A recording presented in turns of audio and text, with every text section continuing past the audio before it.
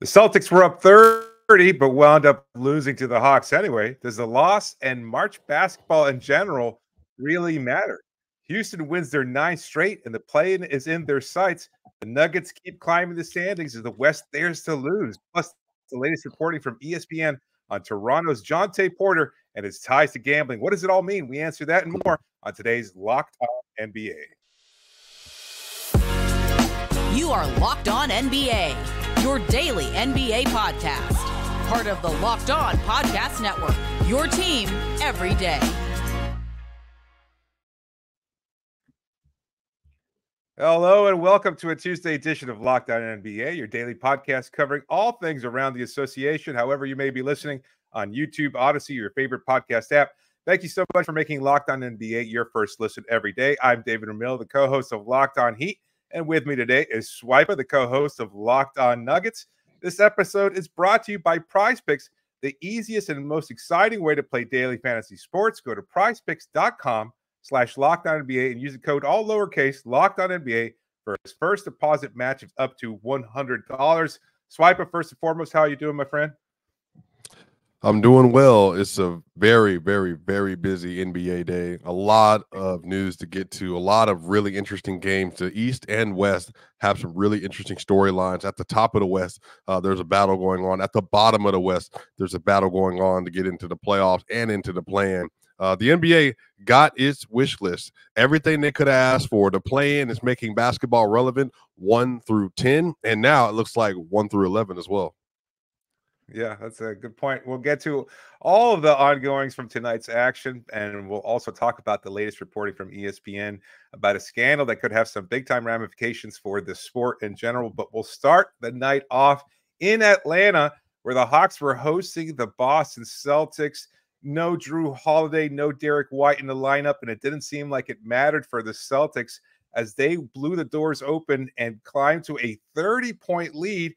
But then in the third quarter, things started turning around for the Hawks. They started climbing their way back. They eventually got their first lead of the game with about 10 minutes to go in the fourth quarter. And from there, it was pretty much back and forth until a DeAndre Hunter three-pointer sealed the deal for Atlanta, giving the Hawks a 2-point win, 120-118. The Hawks shot 50% from three-point range. They were incredible. They got 22 points from Bogdan Bogdanovic. They also got 19 from DeJounte Murray. A good, well-rounded performance all around. But I guess the bigger question is, we're all looking at this. I know Celtics fans are going to make this a bigger deal than it probably should be. But, my co-host, my usual co-host, I should say, Matt Moore, and I kind of have a long-standing debate regarding March basketball and how unimportant it might be because it's just really bad basketball. Everybody's got their eye on the bigger prize of the playoffs. And as bad a loss as this is for the Celtics, does it actually really matter in the long run? It's actually a huge deal because now the Celtics, because of this loss, their grip on the Eastern Conference slips to just a 10.5 game lead for first place. There. Right. It means nothing in that it doesn't affect them overall for the course of the season. I think the thing about the Celtics, so if we're being honest, David, is a lot of this is narrative about the Celtics. They're one of the best teams performance-wise over the last several seasons in the regular season. They're one of the best teams from net rating standpoint ever in modern NBA history, especially. And so I think a lot of people are looking at this team and saying everything comes down to the NBA Finals for them. Late game execution. Tatum, is he going to be able to make his shots? Jaylen Brown, is he a suitable number 2? Largest contract in NBA history. They make the trade for Drew Holiday and Kristaps Porzingis. Hey, Joe Mazzulla, did you fix the rotation issues that you had last year going into the playoffs? Those are the questions that surround the Boston Celtics. And so for me, if you ask me, they lost to the Hawks with no Trae Young. And DeJounte Murray had 19 points and 15 assists, and they were down 30 points in the third quarter, and even yet the Boston Celtics were able to pull out this L, despite the fact that they were just continuing to just run through the game. So for me, it doesn't mean much of anything. Last year, the NBA champions went 16-4 in the playoffs.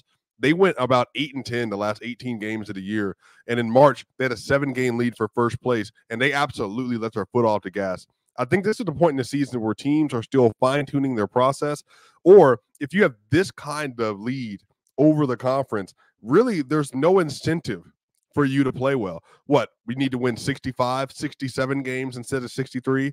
Really, that's really the question that it comes down to. Maybe you're fighting for another All-NBA award if you're an individual player, or an MVP, Coach of the Year, Most Improved Player, Sixth Man of the Year, one of those kind of individual awards. But from a team standpoint, we've done our job.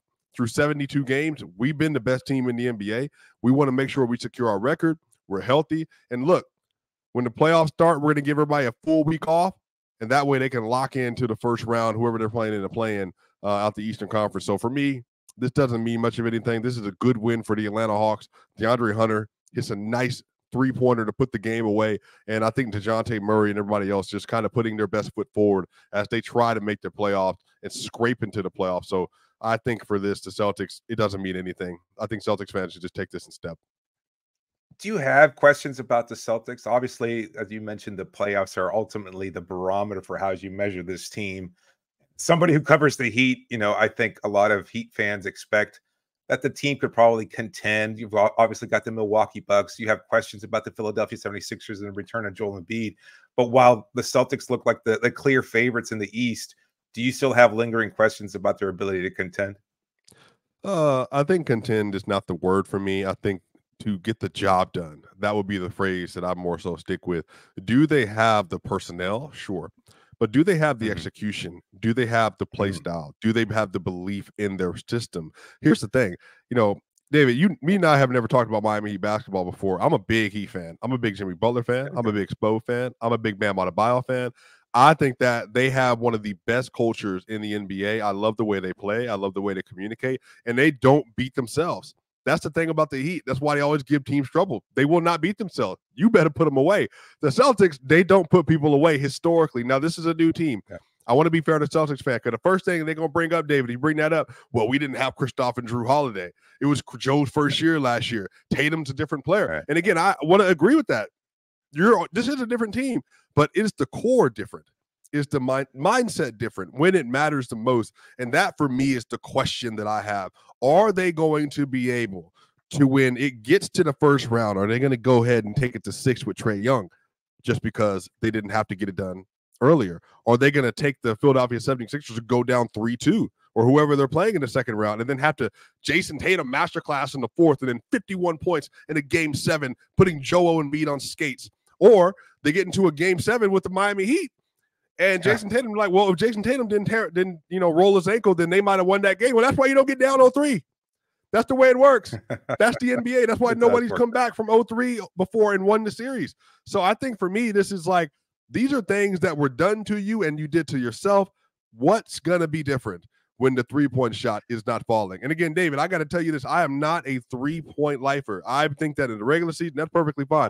But 47% of your shots are coming from the three-point line in the playoffs versus Spo, versus Giannis and them, that seems problematic. So I just want to see them do it. I love Tatum. I think he's a really good player. He's one of the best young players in the league. But, man, this is knuck if you buck time. We in Atlanta, this is knuck if you buck time. This is time for you to show up, get the job done, get a win, and see if they can win the NBA Finals this year. What about you? You're a Miami Heat. You cover the team. You watch the team. You're locked in. What do you think about the Celtics right now? I mean, I think they're dangerous, obviously. But as you pointed out, I still think it comes down to execution and overall temperament. And the Heat just don't seem like a team that really fears anybody, for better or for worse. Probably the team that they're most concerned with, and with good reason, is the Denver Nuggets, the one team that they weren't able to beat. And I've made this point on the show before. When it comes to the Eastern Conference, they look around. They beat the Bucks. They beat the Celtics. They beat everybody in the Eastern Conference. They beat the Knicks last year, although I think the Knicks are a very dangerous team that not enough people are talking about. So I still like Miami's chances of being able to advance, but right now they've just struggled so much with injury, and they are kind of missing a bigger picture identity because, they've got their culture and everything else. That's the foundation. But as far as the season is concerned, there are legitimate questions about whether or not Tyler Hero comes back. What can Duncan Robinson do? He's dealing with injury right now. So there's a lot of questions. But, let's move on a little bit because there are other games to get to. When you talk about finding an identity, a team that's still looking for theirs, even with 70 games under their belt, the Phoenix Suns. They drop a game 102-104 to San Antonio Spurs. Jeremy Sochan with a three-pointer at the buzzer to seal the deal for San Antonio. Is this a concerning loss for the Phoenix Suns too? Because obviously with Boston they've got the Eastern Conference in the stranglehold. Phoenix very much still trying to find their way. And right now they're still a play-in team and the 8th seed currently. Are you looking at this Phoenix Suns team and concerned? Because my point has always been, you've got those 3 players. You've got a good enough cast of characters surrounding them, the role players that find a way to step up inconsistently at best. Bradley Beal struggled tonight. Devin Booker had a big night. Kevin Durant, obviously, he had a good night as well, but still find a way to lose. When you look at the Suns team, what's your biggest question about them moving forward? Ooh, I don't know. You can't measure hard on paper, but they don't handle pressure well. They have not historically handled pressure well. And then in the fourth quarter, they've also not been a great team this year. And Kevin Durant, as good as he's been, I think Kevin Durant has an argument for first team All-NBA over Jason Tatum this year. I think he's been that good this year. So does LeBron, to be fair. But I think the issue is Devin Booker had 36, 6, and 4 tonight. Kevin Durant had 29, 8, and 6. Bradley Beal, 9, 5, and 6. Now, didn't play super well. But the issue is, you got a pretty good game. I mean, Nurkic obviously went out with a little bit of injury, only played 19 minutes and 20 seconds today. But they're in a situation, man, where they just don't seem, David, to have the requisite fight that you need from a championship team or a contending team. And I know, like, we're always talking about, well, when they get on the court healthy, well, that's a little problematic. That we're 70 games into the year and we're still asking this question: how many games will they be healthy? But you understand this more than a lot of people, is continuity means everything in winning in the playoffs. And if you don't have an identity and you're not bought into what player A, player B, player C is exactly supposed to be doing on the court, and I know where I fit in all of that, that puts you in a real problematic situation when you're playing versus teams that have been forming themselves all year. The Thunder, the Timberwolves, the Nuggets, they know who they are. Like, they're locked in. They know exactly what they're going to do. They know exactly how to get there. And I think the Suns right now, they are playing on the razor's edge because the Western Conference is no joke. The Mavs are sitting at the 7th seed. They're a half game up. The Suns are currently at the 8th seed. And then on top of that, you got the Kings who are at the 6th seed right now. But the Lakers, they're 2.5 games back. And then the Warriors, they're 5 games back. So that's cooked. But the Kings, the Mavericks, and the Suns, if I'm one of them, I am doing everything I can to get out that play-in because you get in that area, it's going to be really, really tough to get out. And a team that we haven't talked about nearly enough, we'll get to them in the next segment as the Houston Rockets continue to win big. They're 9th straight tonight. We'll get to that and much more around the NBA next on Locked On NBA.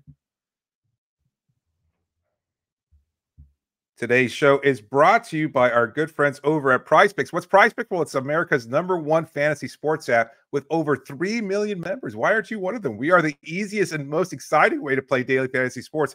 Why? Because it's just you against the numbers. You pick more than or less than the projections on 2 to 6 players, and you just watch the winnings roll in, and it's so easy and simple to play. You can make your picks and submit an entry in less than 60 seconds. Quick withdrawals, easy gameplay, and an enormous selection of players and stat types. That's what makes PrizePicks the #1 daily fantasy sports app. And right now, if you go to prizepicks.com/LockedOnNBA and use the code LockedOnNBA, you get a first deposit match of up to $100. That's prizepicks.com/LockedOnNBA. Don't forget to use that code LockedOnNBA, and you get a first deposit match of up to $100. PrizePicks.com. Pick more, pick less. It's that easy. We'll be right back on Locked On NBA.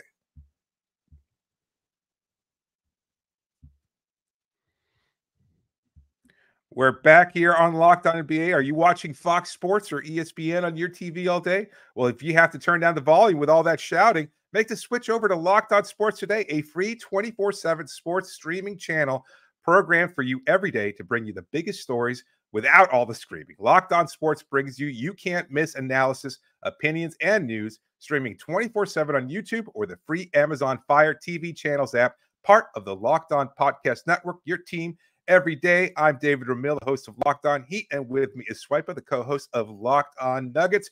We're going to get to some of the action around the NBA before we start talking about the latest news out of Toronto, where a player might be involved in a major issue that could have long-term and big-time ramifications for the sport in general. But first, let's talk about the Houston Rockets, because they were in Portland tonight. Actually, they were hosting Portland tonight, and they were down early. And I'm thinking to myself, well, here you go. Here's another loss for a Rockets team that just, might not have that same kind of foundation and identity that we were just talking about in the first segment. They've won 8 straight before tonight, but they were having some struggles. Fred VanVleet was in foul trouble early. Jalen Green was struggling from the floor. He wound up shooting 9 of 26 overall, but they got the job done. Maybe it's just because it's the Blazers falling apart, but eventually the Rockets came back, led by Jock Landale. He wound up having a big night, 17 points, 6 of 6 from the floor, really carried him. And of course, Green did chip in 27 points, albeit somewhat inefficiently. You're looking at the Houston Rockets, and what's your take on them? Because now they've won 9 straight. They're, as you pointed out earlier, they're on their way, climbing up the standings. They could bump out the Lakers. They could bump out the Warriors. They could bump out any of these teams that are right now. They could even bump out the Suns with all their star power and everything else. You might wind up seeing the Rockets in the play-in tournament and wind up maybe facing your Denver Nuggets in the first round of the playoffs. That could be a really exciting matchup for a team that is still really kind of trying to find themselves this season. When you look at the Rockets, are you buying this win streak and their legitimacy as a playoff team? Yeah, first off, I want to give credence to them. They're 11-1 in their last 12 games. That's nothing to sneeze at.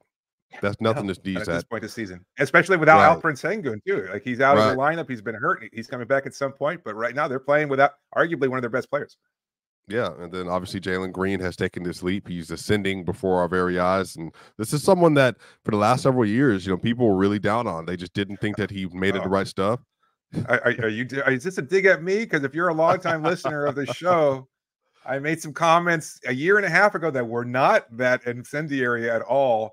And yeah, he has taken a leap, but I give him credit for that because I think he's turned things around to a certain degree. But just a couple months ago, even Rockets fans, and I'll point that out pretty gladly, were saying this is not Jalen Green's team. He is not an NBA player, etc. So I felt somewhat vindicated, although I did not feel proud of them trashing a player like that. I don't think I said anything bad about it. But yes, to your point, Green has played well of late, and he's scoring. He's taking on the scoring front. He's getting a lot of contributions from guys around the team as well. But he has been the straw that stirs the drink. Yeah, and I think he deserves credit for that. I think whenever you're a young player, he has some personal things that are happening. And so I think there are some things, some motivation he might have. But I think, too, as a career, hey, I'm trying to get that next contract, and I want to make sure I'm a winning player on this team. And he's doing everything that he needs to do to get that. So obviously, congratulations to him for the work he's put in to get to this point. But, and again, I'll be fair. I acknowledge they are also 11-1 in the last 12. But if you look at who they played, they beat the Spurs, Evan Mobley did not play, or not the Spurs. They beat the Cleveland Cavaliers. Evan did not play in that game, but they beat the Trailblazers, the Jazz, the Bulls, the Wizards, the Spurs. They did beat the Kings. They beat the Blazers before. They beat the Spurs, and then they did beat the Suns. So it's a mixed bag. They're not playing versus very good competition, but you know what? They're taking care of their business. That's what matters. And when you're a young team, Ime Udoka deserves so much credit for helping to establish a culture around defense and playing together and playing to your skill sets. And I think Jeff Green, Fred VanVleet, Jock Landale, obviously at this point in time in the season, they have all been valuable contributors to this team as veterans that are helping them to shape their identity. And obviously with no Alperen Sengun, who, again, he was teetering on an all-star level year for a lot of people. And so I think for him to be out of the lineup and for them to have responded this well is huge. And I think this bodes well, not just for the short term, but also for their long-term future with Amen Thompson, Jabari Smith Jr., Jalen Green, when Sengun comes back, Cam Whitmore. They got a lot of dogs on that roster and a lot of guys that I think they want to learn how to play basketball the right way, the X's and O's, and playing together and playing for each other. So this is a good moment for them because this is how a lot of these championship cores, they develop. They have to have little runs like this. They're like, you know what? We actually can do this at a high level. So let's keep pressing and let's see if we can make the playoff. Maybe we can give LeBron James and Anthony Davis a run for their money, or Steph Curry a run for his money, or maybe Luka Doncic and Kevin Durant. So I think that I don't believe this is something that's going to mean much in terms of this season and what's going to happen for them. But I think for their culture and their core, this is a huge moment for them. This is the most successful they've ever been. Yeah, I like that point because, we've seen this with a lot of teams throughout NBA history is that, they want to make this push, but it's not about the short term. It's not about just making the playoffs and then kind of resting on your laurels. You want to continue to build something, start off. And yeah, it's nice to get that kind of prize for all the work that you put in this season. But ultimately, I don't think it's going to define this team. It's how they respond next year. How can they continue building on that? Do they make other roster moves to continue to complement the players currently on the team? Because yes, they have a good core, but you might say they're missing a piece or two. And if so, do they add those pieces over the offseason? Like, you look at the next 4 games. Like, it's not an easy path for them. They take on the Oklahoma City Thunder, then they take on the Jazz on the road, which is not an easy place to win. Then you come back home against the Dallas Mavericks that have been playing well of late, and then you go to Minnesota for a matchup against the Timberwolves. Not an easy stretch for any team, certainly not for a team that has been winning as much as Houston, as you pointed out, beating up on bad teams, but that's what you're supposed to do. So it's a good start, but it might not necessarily be all about the finish when it comes to this particular iteration of the team. But when you're looking at a team that is looking to finish strong, well, it's the Denver Nuggets, who got yet another win. What is this? Their 4th straight tonight?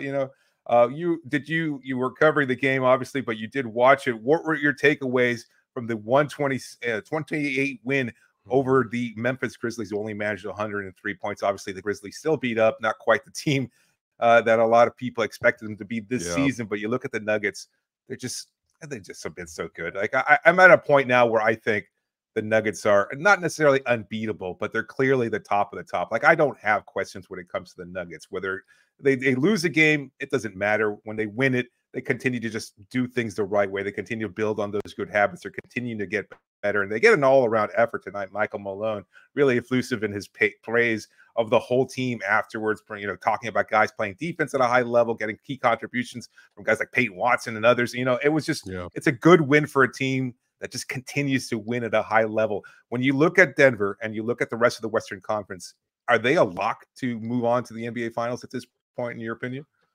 I don't think anybody's a lock. I always want to be respectful of how the NBA works. You've been a part of the league for a long time. I feel like it's right there under the surface. I know you're saying the right things, but I feel like you want to just go all in and just say, no, it's clearly Denver.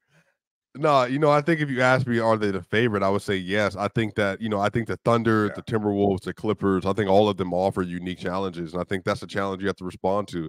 But I think that's what the Nuggets, what makes them so special, though. They don't take anyone lightly. They appreciate the game. No. And I think, the Nuggets are 15-2 since the All-Star break. I mean, they have absolutely just turned it up a notch and said, all right, they lost 3 straight games. They lost to the Kings, they lost to the Bucks, and lost to the Kings 3 straight games to close out the All-Star break. And ever since that point, they came back.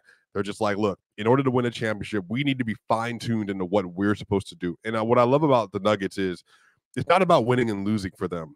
They believe the outcome of playing basketball the right way is winning. And if we lose playing the right way, then we know we did what we were supposed to do, and they just beat us that day. And I think similar to the Miami Heat, as you're obviously aware of, they won't put themselves in position for you to beat them.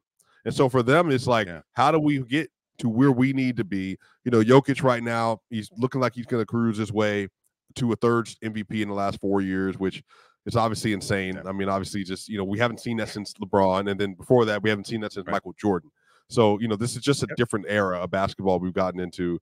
But I think Jamal, they're resting him, being a little, careful with him. He rolled his ankle against the Knicks the other day. Michael Porter Jr., by the way, has been on an absolute tear since he came back from the All-Star break as well, just firing on all cylinders.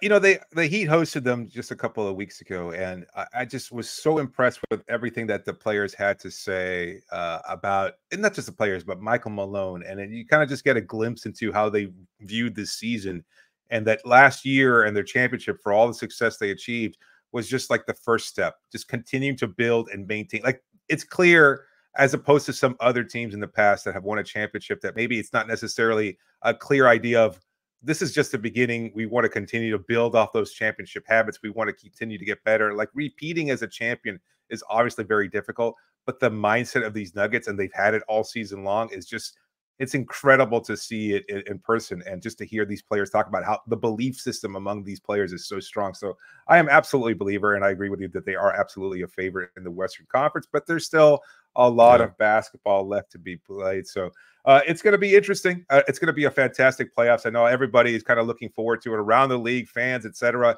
We're all kind of having questions, but there's a lot of fun basketball to be played, because a lot of teams still looking to get some seeding locked in, to fine-tune some of those details that we were talking about. But there's also one big issue that's taking place now in Toronto, as the NBA has launched an investigation into Jontay Porter and his potential ties to some gambling. We'll talk about that in the next segment here on Locked On NBA. Today's show is brought to you by BetterHelp. Look, it's not easy for a lot of people right now. Sometimes you feel like you've got a good support circle, right? You know, you got friends, you got family, you want to talk to them about something that might be eating at you. But the thing about that is that they're always going to get a biased opinion. You're going to get somebody that's going to be colored by their perception of you or their association with you, whatever that relationship might be. And that doesn't necessarily help in the long term, because you want to continue to not just have the freedom to talk freely about whatever issues might be bothering you, but just to continue to build and grow as a person. And so you need somebody that's unbiased to be able to get these things off your chest. And that's where therapy comes in. And if you're looking to try therapy, then maybe what you should do is give BetterHelp a try, because it is so convenient. You fill out an easy questionnaire online. They match you up with a therapist. You lock in a time that's convenient for you. Everything is really suited and catered to you as just a person who works online. And it's just very, very easy. If for whatever reason your schedule changes, you get a new therapist. It's that easy. And right now, for Locked On NBA listeners, you get a 10% discount off your first month, but only if you visit betterhelp.com/LockedOnNBA. That's BetterHelp, HELP.com/LockedOnNBA. So if you're thinking about therapy, give BetterHelp a try at betterhelp.com/LockedOnNBA. We'll be right back with the rest of the show. We're back here on Locked On NBA. I'm David Ramil with Swipa. We're finishing up today's show. Remember to always tune in to Locked On NBA to get the best coverage around the league. So many different hosts from around the network, always offering their opinions and analysis on everything that's taking place around the league. You won't get that kind of coverage anywhere, really, because it's just daily analysis of your team every day, from the greatest game recaps to just what's going on with your team. Or if you're a struggling team in the lottery and you're looking forward to the offseason already, they've got you covered with draft analysis you won't find anywhere else. So make sure you follow all the great teams around the network. But a little unfortunate news as earlier this afternoon, we're recording this late Tuesday morning at this point, but Monday after evening, I should say, ESPN's Adrian Wojnarowski tweeted out that the NBA had begun an investigation, according to multiple sources, tying Jontay Porter and some potential issues regarding betting. Now, to be honest with you, Swipa, I'm just still a little unclear about the whole situation. But from what I understand, I don't want to misspeak, because obviously there's a player involved. There's other potential family members. This is Jontay Porter, the brother of Michael Porter Jr., who you mentioned earlier. And so there's a lot to be kind of looked into, a lot of details regarding it. And it's still very, very unclear, although we're getting more details almost regularly. Even right now, as we're recording this, Adrian Wojnarowski is still tweeting something out, I guess, latest additions to the whole story as it continues to evolve. But apparently there were some prop bets involving Porters from games on January 26th and March 20th, and that the league was looking into potential allegations of Porter taking himself out there, and then in incredible amounts of bets being placed on these betting lines that involved Porter. There was one game in particular where he had to make I guess the line was set around 5.5 points, and he played just 4 minutes before leaving the game with what the Raptors said was an aggravation of an eye injury that he had suffered from days earlier against the Memphis Grizzlies, and he didn't score against the Clippers in that particular game. And so, again, DraftKings apparently stated that there were a number of incredible player props. The biggest money winner for bettors on any NBA player props from the games that evening involving Porter. So now it looks like he might be tied to it somewhat. What are your overall thoughts on what's going on with Porter right now? Yeah, well, first and foremost, I've had the opportunity to speak to his dad a couple of different times, and obviously, have met Michael in Denver. Obviously, my first thought is them. They have been dealing with a lot as a family over the last year, especially, and I think there's just a lot of stuff that has to happen in order for the story to be fully wrapped up. So, first and foremost is just on them. But I think some of this is the NBA has made this agreement that in order for us to reach the financial ceiling that we would like to reach, we have partnered with betting companies. And there are many conglomerate businesses that they have decided to work with, that the entire engine is built on player performances and guessing the markets on players underperforming or overperforming their expectation. And then even just the when you look at the line, like when you look on your Bleacher Report app, or you look on anything, you look on any platform you have, it's going to show you the over under for every one of those games. And it's like, oh, well, who's out? It's a minus 8.5. They must be missing somebody, or whatever else it might be. And the NBA has aligned itself with this thing. And what's interesting is they truly, in their brain and in their decision, they thought that no players would ever, at any point in time, it feels like, truly step over the line and get involved in this directly. And again, I don't know if Jontay did it or not. We're going to find out. But I think across the NBA, this is something that is going to potentially be a problem for an issue for a while. And again, I think a lot of this is, you saw what Calvin Ridley just a couple years ago in the NFL. Wasn't even that big of a bet. I mean, it was like $1,500 worth of stuff and got suspended for a whole season. And I think a lot of this is like, you have a bunch of young men that are involved in sport, and it's not even about the money sometimes. Some people just do things that are not smart, and they make dumb decisions sometimes because they're still growing, they're still developing, all this other stuff. And so I think for the NBA, they have to, obviously, which is working, they have checks and balances put in place to make sure that this is not happening at a high level. But I think this is going to be something that the NBA has to reckon with for years to come, because this is the first time the sports has gotten this tied in to betting. And so for it to be this public, to where when you open a game, David, when I open a game, when we're watching television, we're literally hearing from the announcers, from TNT and inside the NBA, hey, well, if you want to get involved today, tap in here. This is where you can place your money. I think that can just create some very problematic issues for the NBA and the NBA players going forward.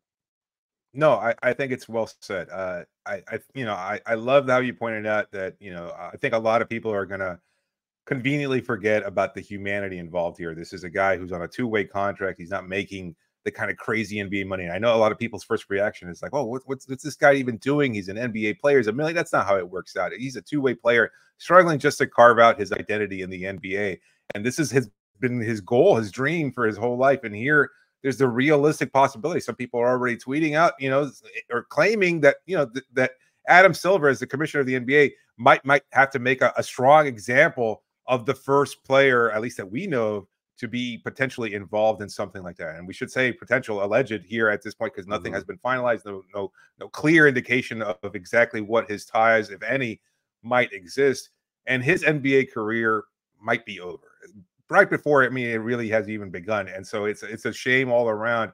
But as far as the bigger impact here, I think you're absolutely right. Like, we're hearing stories about JB Bickerstaff, being threatened and receiving these kind of threats because the Cavaliers lost a game, or a player or a fan lost a bet, a parlay about something, who knows what it might have been. And you've got, fans yelling at players on the court because they didn't get the right minutes, or they didn't score enough points, or they didn't pull down that extra rebound, or whatever it might be. And it's really, as you said, problematic having to separate, the game that we all love with the fact that now it's tied to personal income, and we're associated. It's not just fandom anymore, which already was problematic in many ways, because obviously some fans go extremely over top, but now you're tied your whole financial resources as a person to the outcome of these players. And that's really, really frightening to consider. So I don't know what's going to happen. Obviously, this is all just breaking even as we're talking about it right now, but it does feel like there's going to be some bigger issue. If not Porter, some other player down the road is probably likely to get caught, because that's just the nature of humanity, unfortunately. But the way my immediate reaction upon hearing it was, it's going to have a bigger picture impact on the league in general, kind of similar to, I don't know how old you are, if you remember it clearly, the Palace at the Malice at the Palace, and the kind of shift in the way that fans viewed the league, and the way that the league office had to kind of correct the behavior of players to kind of change and make them a little bit more palatable for fans and things of that sort. It didn't work. Obviously, it was ridiculously misguided, in my opinion. But I just feel like it could be a turning point in how the relationship between fans, the league office, and players all evolves. It just seems like this is a watershed moment here. So I'm curious to see how it all plays out. Well, you heard Tyrese Halliburton the other day. You heard no, Tyrese I did not. Halliburton What did he say about this? Well, he said, like, people look at me like a prop, like I'm just I'm Yeah. just something that makes them money instead of like a Yeah. person, as you're talking about. Like, Yeah. these are people, they have families, they have dreams outside of basketball, they have interests outside of basketball. Like, I'm here for a service, I provide entertainment, but at the end of the day, like, this is my life. And so I think, as you're saying, players and coaches being approached by individual people that could be pressuring them. And again, I don't want to tap too far into this, because me and you could get into Jordan in the 90s and how deep he got into some of the stuff that he was in and who was pushing him on the outside to make some decisions with his own game. So this is what I'm saying. This is not like a small thing. We're talking about there are certain communities that developed entire industries off of betting and off of gambling. And they have a very large interest in how players are performing. So this is what I'm saying. I'm just saying this could get dangerous in terms of the outcome and outpour for other people. And so for me, it's just like, I just want the NBA to realize that these aren't machines. These are people. And so I think if we can do away with this and go back, then, we're never going to happen. But then I would rather us be in a situation where players are not put in compromised situations because they have a means to be like, look, I can make an additional 50G on the side by doing this, and this. Like, that's a lot of pressure. And why would you even put a 20-year-old or a 21-year-old in a situation to have to think through that? Yeah. Yeah, no, that's well said. I mean, what he did was, if he did in fact do it, relatively benign, and yet again, it could cost him a lot more in terms of his NBA career.